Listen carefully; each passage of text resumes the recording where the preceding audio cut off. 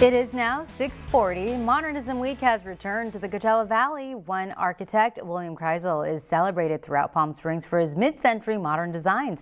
Our Allie Anthony gives us a look into the designs of the past. This is a classic mid-century modern design. Geometric lines, bright colors, practical minimalism, yet intriguing nuances. These are all key concepts that architect William Krisel used to create mid-century modern homes here in Palm Springs. And decades later, his legacy remains. In the 50s and 60s, entire communities were built at the same time. And now you have perfectly preserved neighborhoods all around the Coachella Valley, particularly in Palm Springs. The influence of modernist designs is relevant throughout the valley. That's why there's 11 days dedicated to Modernism Week.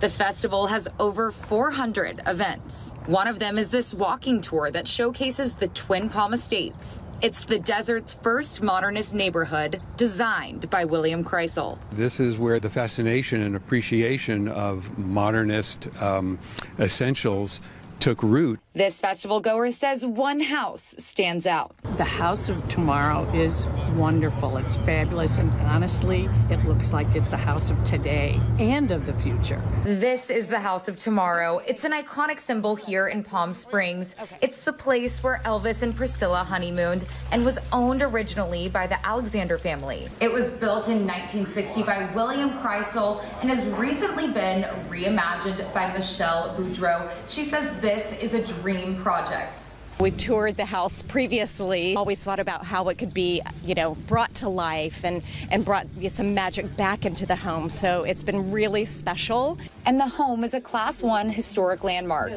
That means Bordeaux had to preserve the home's original build. It was really important to me to preserve the really iconic elements that the genius architect William Krisel developed. There's a lot of original materials, like the organic rock walls and a lot of the woods and materials that were used originally, so really wanted to complement those with new natural materials. And while Krisel's designs embraced the 1960s, Michelle is proud to reinvent the classics. It's a 360-degree dream. In Palm Springs, Allie Anthony, News Channel 3.